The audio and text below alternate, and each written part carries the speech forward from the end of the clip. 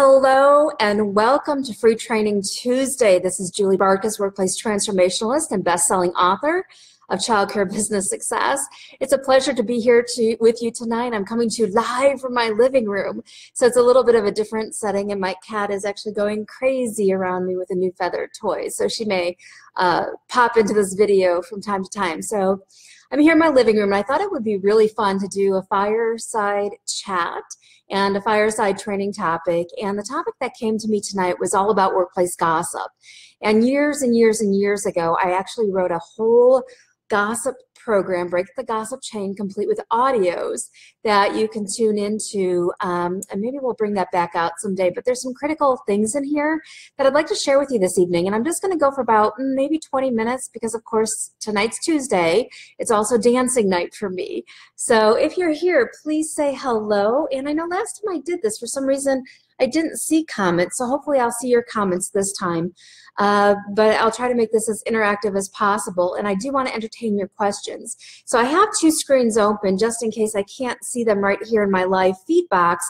I'll hop on over to the other screen where I will peek at your questions. So make sure whether you're listening to the live broadcast of this or the replay that you say hello.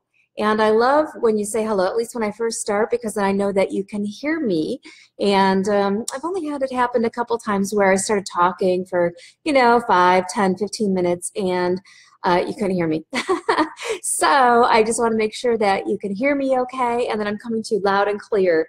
So if you're on live with me, go ahead and say hello. Let me know where you're tuning in from, and I'm just going to check over on my other screen to see what's going on and to make sure I'm showing up over here. But let's see. So you have to pardon me what I'm doing over here. Let's see.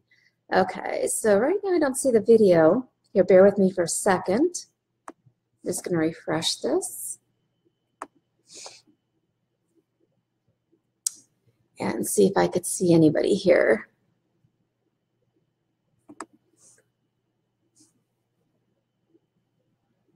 Okay.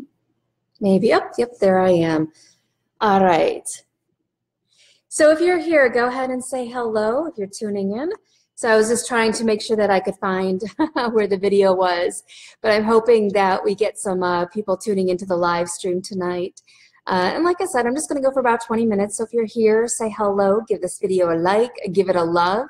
And your participation always encourages me to share more. So tonight I just want to chat again about workplace gossip, and there's a couple basic questions that I want to answer for you tonight about the topic. How do you like the fire we've got going? Is that awesome? And I'll show you around just a little bit before I get started. So this is my part of my living room you'll see, and I'll try to bring you into my house so that you could see other parts of it. But there's my front door, so if you're coming over to visit, that's where you'd be coming in through. And this is my new place, so I'm looking out. What's directly in front of me is my pond where the ducks and geese have been going at it since very early this morning. I discovered that the ducks and geese like to get up like at around 6 o'clock and start making some noise. Mandy, yes, I'm seeing comments. Okay, perfect. How are you, Mandy? We're talking about gossip. Is that a good topic? I haven't gotten into it yet. I've just been rambling on, waiting for some folks to hop on and join us, showing you my living room and the fire behind me. And this isn't like photoshopped or a fake screen. This is my living room in my house. And I just thought it would be fun, instead of my office, which is downstairs the house without much furniture in it, just to come on up here into my living room and have a fireside chat about gossip. So it's good to have you here, Mindy. And if you're tuning in, please say hello. Give this video a like, give it a heart, and that's the way that we benefit other people with this video, is when they see your hearts and your likes, it puts it into their stream so that they can come back and view it more. And I will also respond to your comments after I wrap up the live stream, or maybe later when I come back from dancing. I'll respond. Do you love the fireplace? Wait, there we go. Colleen in, and I've actually got, never know which way to go here. Oh, I've got a little water fountain and a candle thing. So I've tried to be my own interior decorator, so, but I try, and one of the things I love to create for myself is experiences, and we'll talk about that on future videos, but I love to surround myself with beauty and opulence because that's what really inspires me, and then I love to bring people into my home so that I could create that experience. And in my living room, one thing you'll notice is there is no TV, so it's basically me, the fireplace, some books, different things like that. So, all right. So we're going to dive in. We're going to talk about workplace gossip. And as you tune in and you like the topic, I'll be asking for a little bit of interaction. I'm not going to go, like I said, too long tonight, but I'm waiting for some folks to hop on and hopefully we'll have some good conversation. If there are questions that you have about gossip, please put them in the comment section. And even if you missed the live broadcast of this, I will come back, read your comments, and answer your questions. That's your benefit for being here, part of our childcare business success community. All right, so one thing that leaders always want to know from me is why is it so hard to stop gossip? And I want to let you know that gossip is something that people do to fit in. And especially women, we have a deep need to fit in. So when they come into a gossipy organization, even if during the interview process you feel you've weeded out the gossipers and they make a commitment and sign their life away, that they're not going to gossip, but yet then they come into your workplace and gossip, it's because they have this tremendous need to fit in. And if the culture is one of gossip, it's easier to fit into that culture than to break away from it and stand on your own.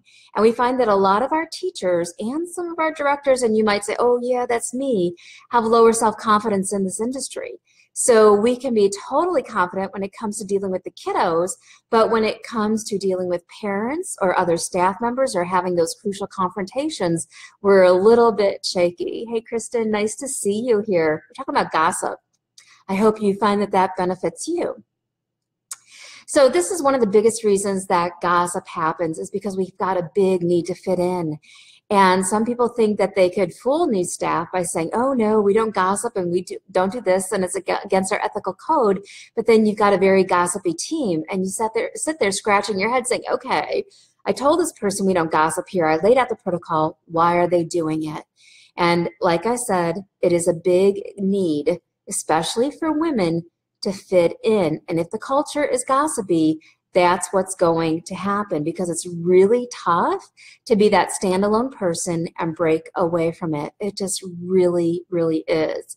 The other big reason that people gossip is, well, there's actually several reasons. Which ones do I give you? But another big reason as to why team members gossip, number one, is because they have the need to fit in. Number two is because it's habitual. It is a habit. And for those of you who have tried to quit smoking, tried to quit drinking soda pop, tried to eat healthier, try to get to the gym as often as you think you should, you know how tough old habits can be to break. So for a lot of people, especially if they've been gossiping in the workplace for a long, long time, they come just to incorporate it as a habit. And sometimes they don't even know they're doing it, kind of like sarcasm. It just comes out. You don't even know the words that are coming out of your mouth and how hurtful they are. So it's habitual, and people have the need to fit in. And those are two of the biggest reasons as to why people gossip. So even if we just look at these two reasons, habitual, need to fit in, then what's missing and what can we do to help staff stop gossiping? Well, I'll tell you another reason. I want to give you one more thing here because there's like several reasons as to why they gossip. But another reason, and I've seen this in childcare programs all the time when I go in and consult, is that they don't know what gossip is. Imagine that, right? So how do you define gossip? And it's really important that you have a definition in place of workplace gossip that you can share with your staff. Now, in my campus, when I teach about workplace gossip, I teach that workplace gossip is passing along information that's not relevant to anyone doing their job effectively. And we use that definition as a boundary to break out of the gossip chain, or at least to have the awareness, yes, I'm gossiping. No, I'm not gossiping. Yes, I am gossiping. No, I'm not gossiping. Because a lot of people go around without that awareness. And if we don't have awareness, this is key, this is gold, ready? If you don't have awareness about a behavior, whether your behavior is destructive or constructive, you cannot change it. And you might be saying, Julie, they should know if what they're doing is gossip because it's something that's negative, it's something that's hurtful. But like I said, our definition of gossip is passing along information that's not relevant to anyone doing their job effectively. And you could come up with your own definition, or if you like mine, please use Julie's definition of workplace gossip. But if we don't have this in place, people can't say, am I gossiping? Am I not gossiping?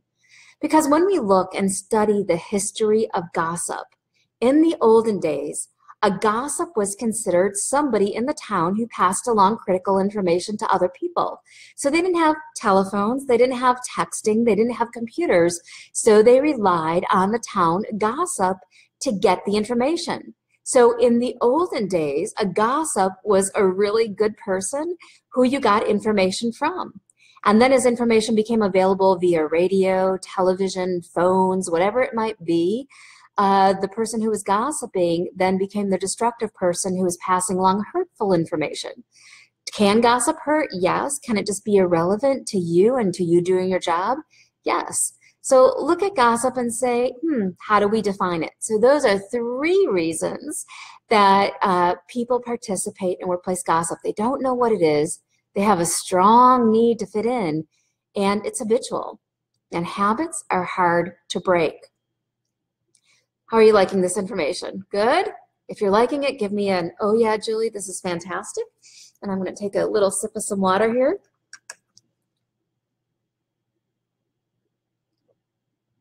Because although we're fireside and my back's to the fire, it still gets a little warm. So it is heating up a little bit over here, but so is the topic of gossip. It's really hot, right? And we're always looking for ways, and this is still one of the biggest challenges, not just in childcare, but in many industries, especially, I talked to my girlfriend who's the director of nursing, and they've got gossip. And she's always asking me, when we're at get-togethers, how do I deal with this and how do I deal with that? So it's really important. How do we help our team to stop? Well, in order to break a habit, one of the things that we have to do is help them build skills. They have to start building skills. And you have to start evaluating yourself and saying, what skills do I need to build? And it's something very powerful that you model for your staff. So what skills do I need to build? Here are some of the top skills that we need to build in our organization so that we can indeed eliminate workplace gossip. Are you ready? Are you ready for these? Got your pen and paper ready? Say, yes, Julie. Yes, oh yes. See, I thrive on interaction, so I encourage it because it keeps me going.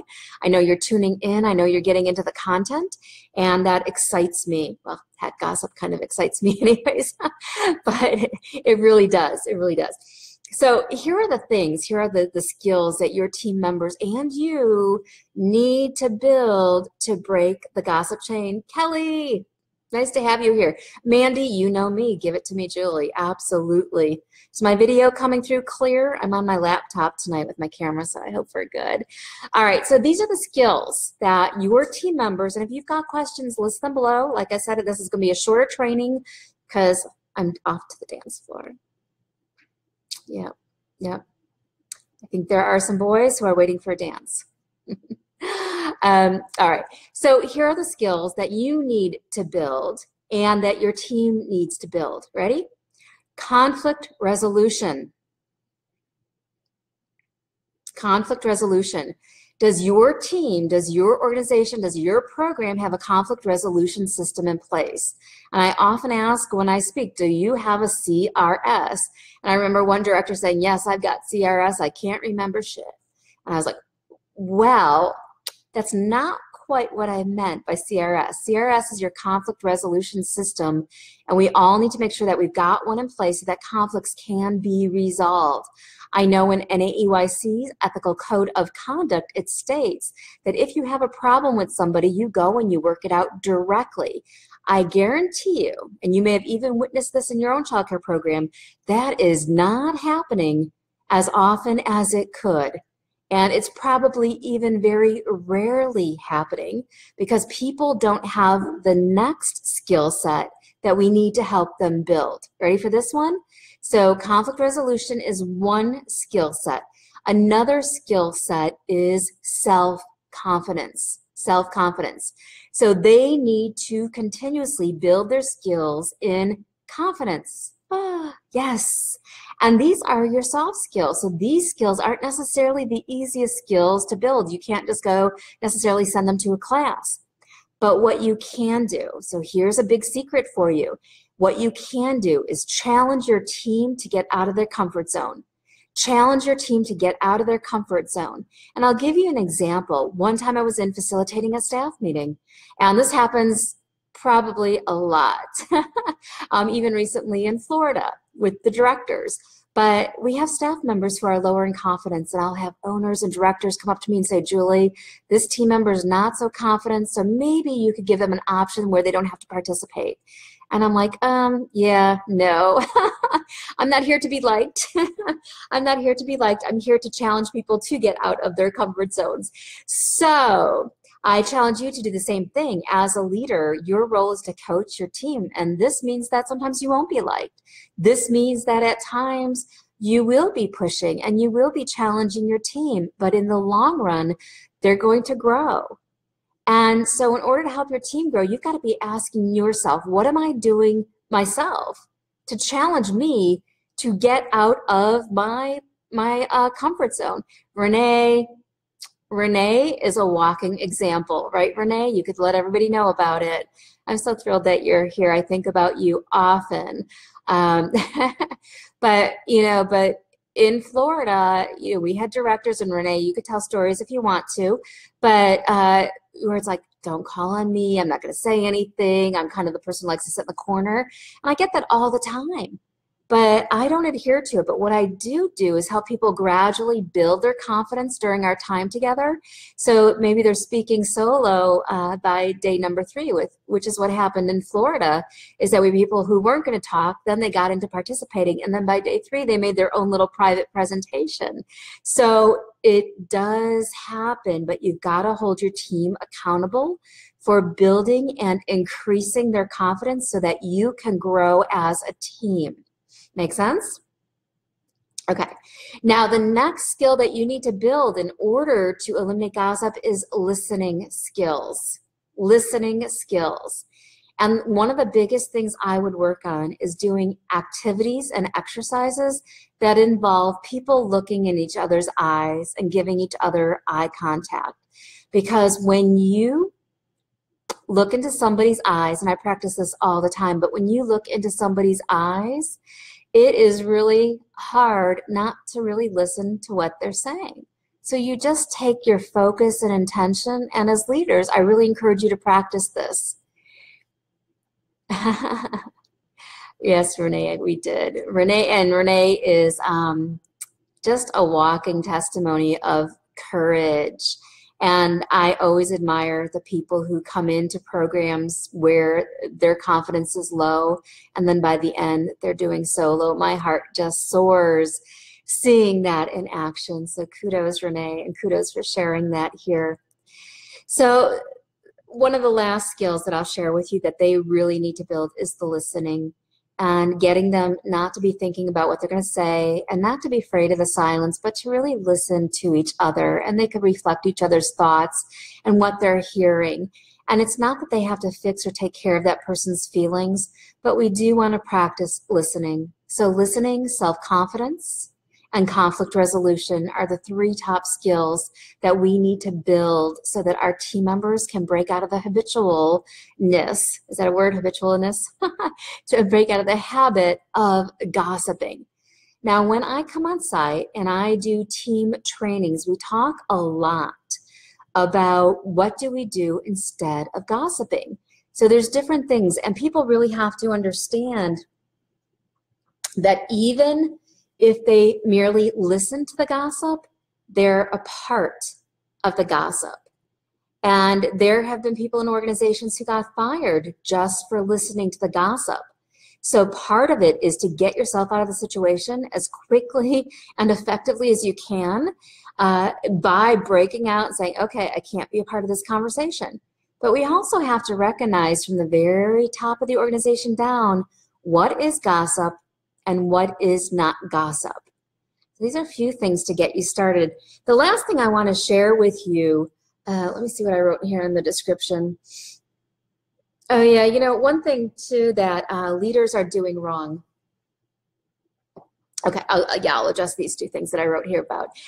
One of the things that leaders are doing wrong when it comes to eliminating workplace gossip is really disempowering staff to where we're jumping in and we're fixing all problems for them. We really have to have methodologies and systems in place so that our staff can be thinking and full functioning and empowered even when we're not there. And I once heard somebody say, and I was listening to this very carefully because I thought it was so critically important, and I want to share it with you, is that when you train your staff, and we train everybody how to treat us, but when you train your staff to be dependent on you, you are also enabling your staff to be angry. And anger is one of the root causes, one of them, of workplace gossip. And I thought this was very pivotal, is that when you train people to be dependent upon you, you're also enabling them to be angry. And that is a huge golden nugget. So I would take that, I would write it down, and really pay attention to that. Because if you have angry staff or staff who spread rumors, think about, am I empowering them or am I enabling them to be dependent upon me? And, you know, if you think about this, of course, because then they're being victimized. And if you can't solve all of their issues personally and professionally, then they're victimized by you, and you're the bad person in the scenario, and they're just enabled waiting for you to solve the next thing for them. So empowerment is much different. Empowerment looks like when somebody comes to you with a problem or a question or a concern, is that you say to them, well, what 3 solutions would you recommend? You say to them, what would you like to have happen that's not currently happening? How can you take responsibility for handling that one thing? What can you implement? So you really pull them back to their empowered shoes. And I always say, let your brilliance be reflected in the questions that you ask, not in the answers that you give. And this is super important. Write it down and write it down big. But let your own brilliance be reflected in the questions that you ask, not in the answers that you give. Super important. So you want to hear your brilliance coming out of your team members' mouths as if it's their own ideas. Imagine that. Imagine where you could just go, yes, they got it. They got it. All right. So that's one thing. So that's what we have to stop doing, is really enabling team members. We've got to switch it over to empowerment. The last thing I want to share with you on this training is, what is your staff missing that will help them develop the motivation to want to make change happen? Anybody have any guesses for this one? Anyone? Okay. So what is your staff missing? When it comes to workplace gossip, they have to become super aware that when they gossip, it impacts their own professional reputation. And when their own professional reputation is impacted, they never know who they're going to meet, who might hire them for a future position. Maybe it's a parent that they'll go to work for their corporation someday. You never know. But people form opinions in their mind thinking, how you're communicating to me is how you're going to communicate to everybody. So staff are really missing the boat, and we have to really reiterate with this with them, is that their own professional reputation is online when they choose destructive modes of communicating. And the same is true for us. When we vent to one staff member about another staff member, people feel that energy, people feel that vibe. So this is really important to hone in on when it comes to creating a gossip-free environment. The question I'm asked all the time is, Julie, can gossip really be eliminated? My answer is absolutely yes. One of the main reasons gossip persists in the workplace and gossip does not get eliminated is because people do not have the belief or the mindset that it is possible. But welcome to my land. Welcome to my world, where I live in the world of possibilities. And I have been managed under many organizations where gossip was not an issue. And I always study these organizations to say, why is gossip going on over here, but it's not going on over here? And the secrets are some of the secrets I've been sharing with you in this live free Tuesday training on workplace gossip. So I hope you're getting some good stuff, because I'm going to wrap up very soon. So if you have any comments for me, any questions, now's a great time to go ahead and post those. If you've loved this, loved coming into my living room tonight, maybe sometime we'll go waterfront, bring the camera out there. But if you've loved this, please give this video a heart, give it a like so that others will see it show up in their streams, and so that we can keep spreading the word. And you know, part of the reason that I do what I do is because I know there are so many people who are managing staff who are in pain. There's a lot going on. They don't know how to stop gossip, how to make things better in their workplace. And I really believe that God has granted me with some incredible wisdom on the topic and through my own research as well. And that's what my mission is to really propel you out of the pain so that you can make staff motivation an incredibly joyous journey, which it could be. There's a fallacy of leadership. I know when I took my first leadership position, it was like I loved what I was doing. And my boss was like, well, how would you like to love what you're doing more, but now through other people? And I'm like, oh, set up. Set up. I was set up because that's not the way it is. You know, people are coming in. I don't have a clue of what they're doing. I don't know how to talk to them so that they'll do things differently. I don't know how to inspire change within them.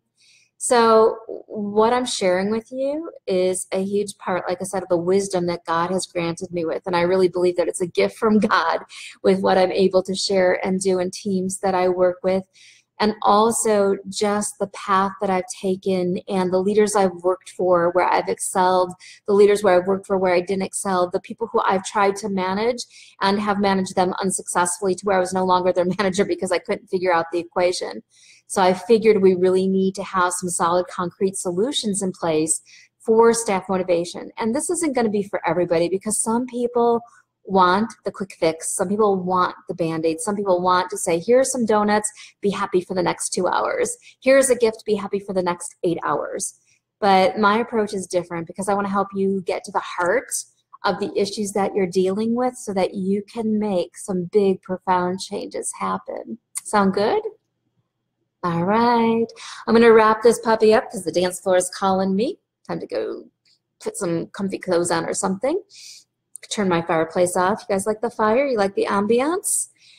And I'll continue to do more videos throughout my house so that you can see my decorating flair and different parts of the house. And maybe someday, who knows, you'll be a house guest here as we do programs where I live too. So that's pretty cool. I get excited about that.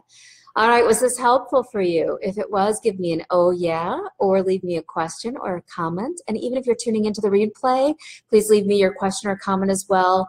And I've got a lot more to share on workplace gossip. And like I said, I wrote a whole 100-page leader's guide. It's not currently on the market, but we did a lot to really eradicate gossip. And maybe someday we'll re-release that. But I do incorporate it with everything that I teach, because gossip, just like people complaining about money, just like us not being able to find the right staff, it's all symptomatic. It's all symptomatic of other things that are not happening or are happening in your workplace. So I hope you'll really take my approach and look deeply at the root cause of the issues that you're facing so you get long-lasting, permanent change, not just another quick fix. You're welcome, Renee. You're welcome, Kristen. So good to be here with you. And if you're looking for more, you'd like more Julie, more time with me, I encourage you. We've got a fantastic event coming up next week. It's the Create Your Dream Team Experience. If you're not coming to that, I encourage you to come to that event in Vegas. It's next Thursday, Friday, and Saturday, and it is going to be absolutely amazing. I cannot wait to spend time with people who are flying in from all over the place. And the cool thing with Vegas, hop on a last-minute flight, get a good rate, and I'll see you out there. All right, and I will come back and read comments. So I think that's it. I'm going to wrap up for tonight. I hope you've enjoyed this training. I'm Julie Bartkus, workplace transformationalist and best-selling author of Childcare Business Success. And I look forward to helping you create your positive, productive, and profitable childcare program. I'll see you real soon. Bye.